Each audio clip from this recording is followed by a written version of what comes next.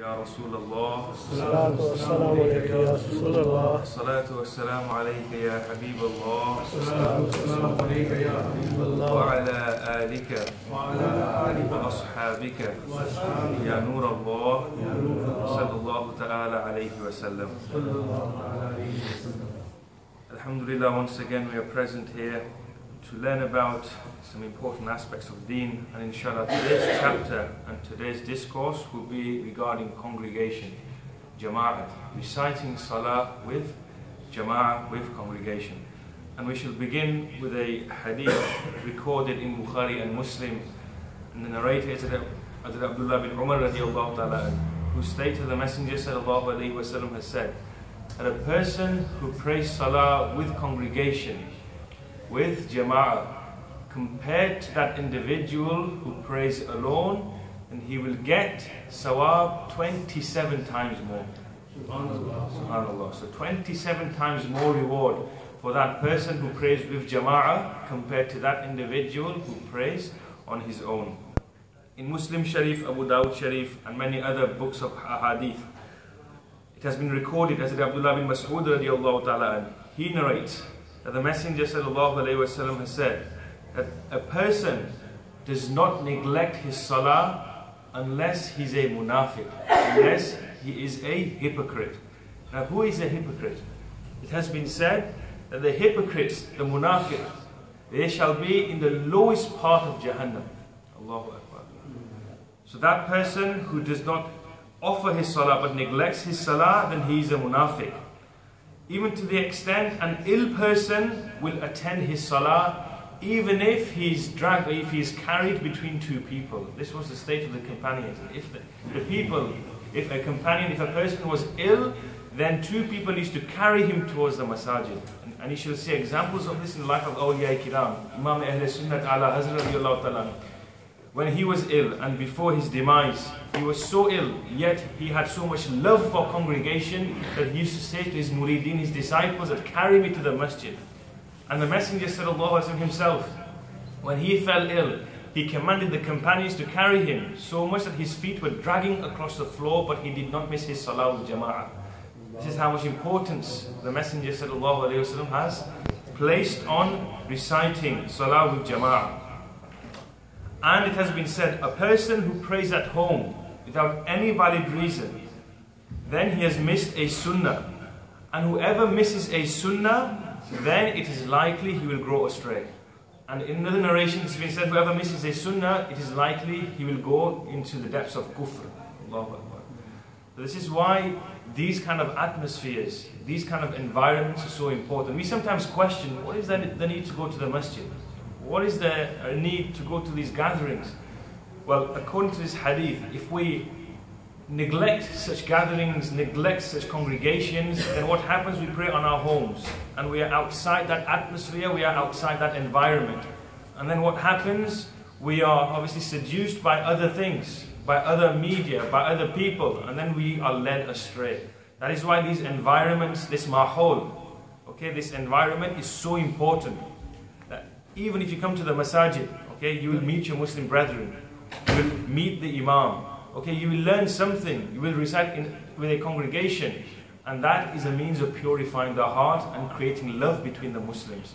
Therefore, we should never miss the sunnah, because as per this hadith, if a person misses a sunnah, like congregation, then it is likely he will go astray and lead astray.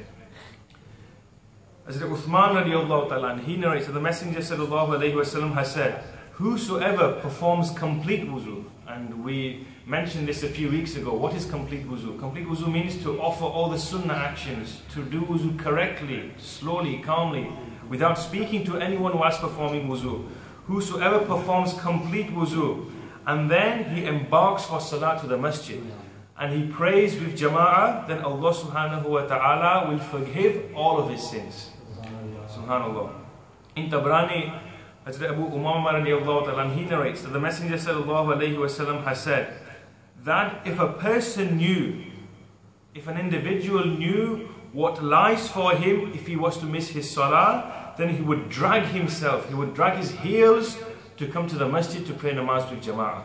If he knew of the punishment, or if he knew what lies for him if he was to miss jama'ah, then he would drag himself to come to the masjid and perform namaz with jama'ah. Remember, we're talking about jama'ah here. We're not even talking about missing salah altogether. These are the wa'id, okay, the warnings that the Messenger sallallahu alaihi wasallam has given us for missing jama'ah. So you can have you can try and understand the punishment for those who missed namaz altogether. In Tirmidhi Sharif, Anas radiallahu ta'ala, he narrates that the Messenger sallallahu alaihi wasallam has said that whosoever, for the sake of Allah subhanahu wa ta'ala, recites namaz with jama'ah for 40 consecutive days without missing takbir-e-ula. What is takbir-e-ula? Takbir-e-ula is the takbir the Imam recites Allahu Akbar when he enters the state of salah. Whosoever performs namaz with jama'ah, with congregation for 40 days constantly, consecutively, then there are two glad tidings for this individual. The first is Allah subhanahu wa ta'ala will make Jahannam haram for him. He will be given the glad tidings for not entering Jahannam. And secondly, Allah subhanahu wa ta'ala will protect him from hypocrisy, from nifaq of the heart. And as I said, hypocrisy is the lowest form a person can be engulfed in. Now, just to give you an example of the important, how low hypocrisy is, if we open the Holy Quran, is the Holy Quran present here? If we open the Holy Quran after Surah Fatiha, which surah comes after Surah Fatiha? Surah Baqarah. Okay, Surah Baqarah. And Hadith Sahib, Jazakallah. In Surah Baqarah, Allah subhanahu wa ta'ala begins, Alif Lam Mim, ذَلِكَ الْكِتَابُ لَا رَيْبَ فِيهِ هُدًى لِلْمُتَّقِينَ الَّذِينَ يُؤْمِنُونَ بِالْغَيْبِ. So then, first, then second, 3, and then 4 verses, Allah subhanahu wa ta'ala talks about the believers. And then he says, إِنَّ الَّذِينَ كَفَرُوا سَوَاءٌ عَلَيْهِمْ أَنذَرْتَهُمْ أَمْ لَمْ تُنذِرْهُمْ لَا يُؤْمِنُونَ ختم الله على قلوبهم وعلى سمعهم وعلى أبصارهم غشاوة ولهم عذاب عظيم. And the next 2 verses, Allah subhanahu wa ta'ala talks about the kuffar. From there onwards, an entire ruku', an entire section is dedicated towards the munafiqun, towards the hypocrites. So you see the severity of the hypocrites and how far down they lie. So this just gives us an indication as to the maqam and how low the hypocrites are. And we should never ever do any actions whatsoever which makes us from that group. Even though we do it unintentionally or we do it out of neglect, but still we should try and abstain from any action which resembles that of a munafiq, of a hypocrite. Because the Messenger sallallahu alaihi wasallam said that on the day of judgment you will be raised with those whom you love. And we don't love the hypocrites. Okay? But we should make sure we never do actions like those of the hypocrites. In Abu Dawud Sharif, and the narrator said Abu Hurairah, and he narrates that the Messenger sallallahu alaihi wasallam has said that if a person performs the complete wudu, he offers all the sunnah actions, all the mustahab actions, and then he attends the masjid. Now this happens to many of us, okay? He does wuzu and then he attends the masjid. And when he enters the masjid, he finds that people have finished their salah. The imam has finished his salah. Then, inshallah, he will get the same reward as those people who prayed behind the imam. Why? Because his intentions were correct. He intended to come out of his house and go to the masjid so he can pray behind the imam. But unfortunately, for some reason or the other, he missed jama'ah. But because of the sincerity of his intention, Allah subhanahu wa ta'ala will give him the same reward as though he prayed behind the imam.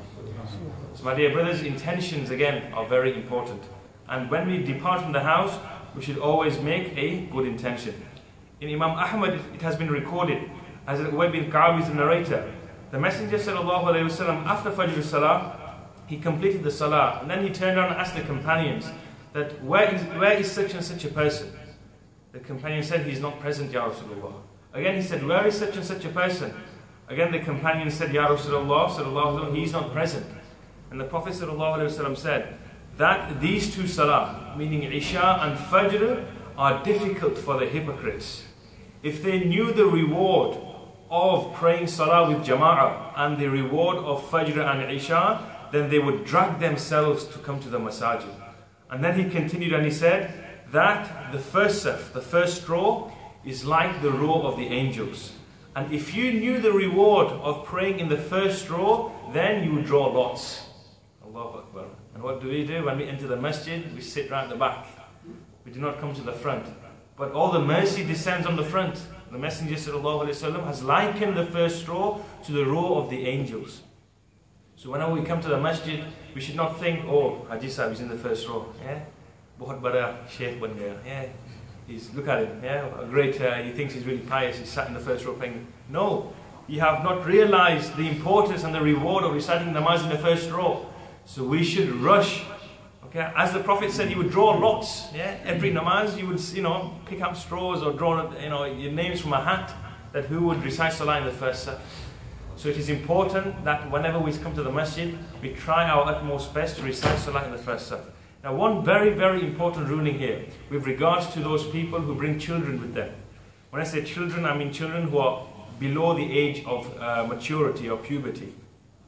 Now, the ruling is that when the parents, the father, when he's in the row, or if it's any other child, we should make sure that children below the age of puberty should not be in between the safs, but should place them on the side of the rows or towards the back, because this has been verified from many ahadith as well.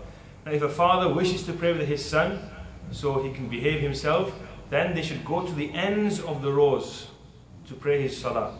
Okay, so if a father has come early, then he should come and he wishes to pray in the first saf, then he should try, and especially these masajid where the qibla is oriented towards the corner and there's less space in the corner, therefore the parents should go with their children towards the ends, and this way everybody is happy and satisfied.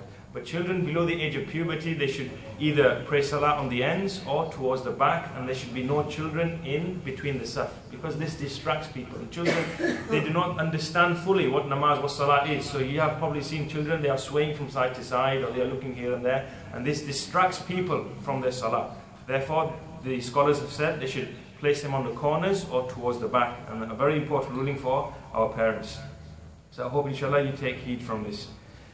In Muslim Sharif, as the Uthman radiallahu ta'ala, he narrates that the Messenger sallallahu alayhi wasallam has said that if a person prays salah, if a person prays Isha with Jama'ah, then it is as though he has performed worship equal to half the night.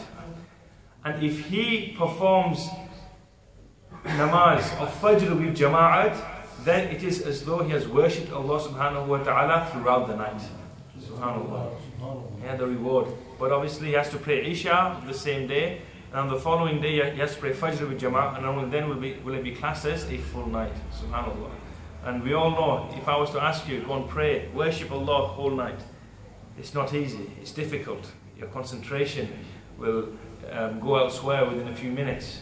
But here we are getting, subhanallah, reward so easily, just by offering our salah with Jama'ah in Isha and also in Fajr. Imam Ahmad, it has been recorded that the Messenger ﷺ said that if it wasn't for the women and children, Allahu Akbar, my hair stood up when I listened to this hadith, that if it wasn't for the women and children, then I would establish Isha, or I would establish my salah, and I would command the youth to go to the houses of the Muslims, and those people who do not come for congregation, I would command them to be burnt. Allahu Akbar. Who is saying this, first of all? Try and understand who is saying this. وَمَا أَرْسَلْنَاكَ إِلَّا رَحْمَةً لِلْعَالَمِينَ. The mercy of all mankind is saying this. Why do you think he's saying this? Because there is importance in salah. There is importance in congregation. So from this we ascertain how important it is to pray and offer our salah with congregation, with jama'ah. Hazrat Umar Farooq Azam radiallahu ta'ala, he, after Fajr Salah, he went to see Hazrat Sulaiman bin Abu Haydama radiallahu ta'ala, because he did not attend the Fajr Salah. So he went to his house and he saw his mother, and he spoke and he asked his mother that where was Sulaiman in Fajr today? Allahu Akbar. Yeah. If they didn't attend the prayers, the companions, Hazrat Umar Farooq Azam was the Khalif, okay, the most important, important person of the Muslim Ummah at the time. He's going out to inquire why people were not attending Salah.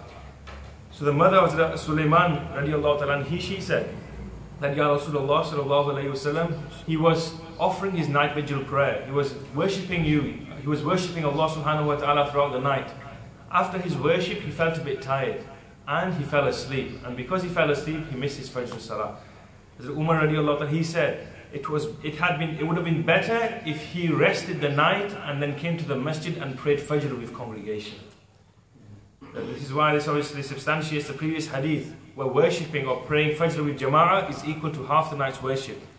Or if he prayed Isha and Fajr with Jama'ah, then he will get the reward of offering a full night worth of worship. Subhanallah. Rushi pari Allahumma salli ala Sayyidina Muhammad al-Ma'adil al-Judi wal-Karam wa alihi wa sahbihi wa barik wa sallim salli alayhi salatu wa salamun alayki ya Rasulullah.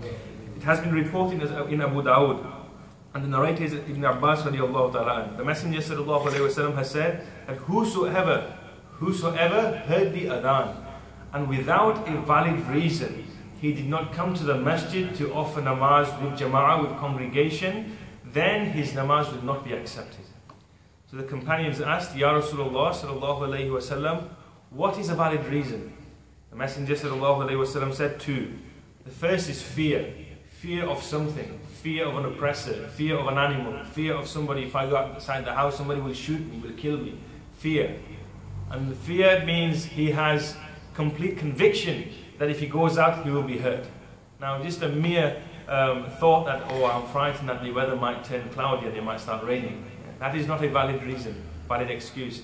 And the second reason is illness. So if he's so ill that he cannot come out of his bed, then he can miss congregation. Many people, they have a headache and they miss salah altogether. Remember the headaches. The companions, the prophets of Allah subhanahu wa ta'ala, they used to endure headaches the most. So when you're experiencing a headache, think that I am actually Allah subhanahu wa ta'ala has given me the opportunity to practice the sunnah of a prophet. So headaches are a blessing from Allah subhanahu wa ta'ala as well. But a headache should not be a reason for us to miss our salah. Okay? Obviously, and jama'ah as well. So illness, a severe illness where a person cannot leave his house, then he is forgiven for not praying with jama'ah, but he should at least pray in the confinement of his house. The Messenger sallallahu alaihi wasallam has said that if in a village there are even 3 people, then they should still establish salah. Because if they do not, then shaitan will attack these people. And the Messenger sallallahu alaihi wasallam gave an example of a herd of sheep. When sheep are in a herd together, then a wolf will not attack the sheep. However, if there's a lone sheep which wanders around, then the wolf will attack that sheep. In the same way, if we offer our salah individually, then shaitan will attack us because we are not unified. If we pray our salah together with unity, then because of this bond, it is very difficult for the shaitan to break us apart. So salah with jama'ah creates this bond and unity which exists between the Muslims, which should exist between the Muslims. And that is why praying with your Muslim brothers, it eliminates many hatred, many defects of the heart, like jealousy, like enmity, like hatred towards each other. Allah subhanahu wa ta'ala, through the blessing of jama'ah congregation, removes these from our hearts. So you'll find that these small things, we always look at the global, the big picture, that, oh, why is this happening, why is that happening? But ultimately, it starts from you. Allah subhanahu wa ta'ala says in the Holy Quran, لا يغير الله ما بقوم حتى يغيروا ما بأنفسهم. That Allah subhanahu wa ta'ala, He will not change a nation until the individual people who form that nation do not change themselves first. So the question is, we should start changing ourselves, then we should see the societies change. Therefore, all these things should apply to us first, to us individuals first, and then let's look at the bigger picture. So the finger of blame should always point towards ourselves, and we should make sure that we always, taking part in good acts and virtuous acts. Allah subhanahu wa ta'ala and His angels, they send durood and blessings upon the people who stand in the first saf. So the companions asked, Ya Rasulullah sallallahu alayhi wa, what about the second saf? Again the Messenger repeated that Allah subhanahu wa ta'ala sends blessings upon those in the first saf. And then the companions said, well, Ya Rasulullah, what about the second saf? And then the Messenger said, yes, the second saf as well. And then he continued saying that straighten your rows and join the shoulders. Okay? This hadith is actually in Imam Ahmad, and the narrator is Abu Hurairah. He narrates this hadith. So he says, straighten your rows and join the shoulders. Now this removes the notion of those people who join the feet. Okay? If you join the feet, then you cannot join the shoulders. But in this hadith, it is clear the Messenger commanded us to join the shoulders. So when we stand in salah, we should make sure our shoulders are joined and meeting one another. And the Prophet continued, and be gentle with your brethren. Okay? When he said be gentle, give each other space. If there's a crowd behind you, then move along and tighten and squeeze yourselves and give each other space, because the Messenger ﷺ said that if there are gaps in between the sufuf, in between the rows, then the shaitan passes through you like a small sheep, a young sheep does between the herd. You see him passing, walking around them. That's how shaitan lingers and mingers amongst you if there are spaces in between yourselves. So we should make sure we close all gaps, and our shoulders are physically touching the person who is stood next to us. And also the Messenger ﷺ said that if we stand close together, then Allah subhanahu wa ta'ala will remove our differences. If we don't, then Allah subhanahu wa ta'ala will instill differences and dissension amongst you. So one of the reasons that we have ikhtilaf is that we do not stand close together in sufuf. As I said, it is these small things that we fail to implement, fail to act upon, that is causing these problems. So for Muslims, we need to concentrate on the small things. And then when we perfected our small things, we shall change. We shall see the change happening in our societies, in our communities. And finally, the Messenger ﷺ has said that be like the rows of the angels, meaning complete the first rows first. Okay? What happens is, we form the first row, there's some gaps in the end, and we start forming the second rows. The Prophet said, no, complete the first rows and then start the second rows. Because we should be like the angels, where they all stand together in the court of Allah subhanahu wa ta'ala. So in general, these are the hadith concerning jama'ah, concerning congregation. And like I said before, these punishments or the warnings given to us by the Messenger ﷺ concerning jama'ah should give us an idea regarding the punishments for those people who miss salah entirely. So we should make sure that we are offering our salah punctually, and also we offer our salah with jama'ah as much as possible, and we do not deviate from the true path. May Allah subhanahu wa ta'ala firstly give myself the tawfiq and all of us to pray namaz with jama'ah continuously, and may Allah subhanahu wa ta'ala keep us away from the practice of the shaitan. Alhamdulillah Rabbil Alameen, wa salatu wa salamu ala sayyidil anbiya'i wal mursaleen. Rabbana atina fid dunya hasana وفي الآخرة حسنة وقنا عذاب النار. اللهم ارزقنا علما نافعا ورزقا حلالا طيبا واسعا وعملا متقبلا وشفاء من كل داء. وصلى الله على سيدنا محمد وعلى آله وأصحابه أجمعين برحمتك يا أرحم الراحمين.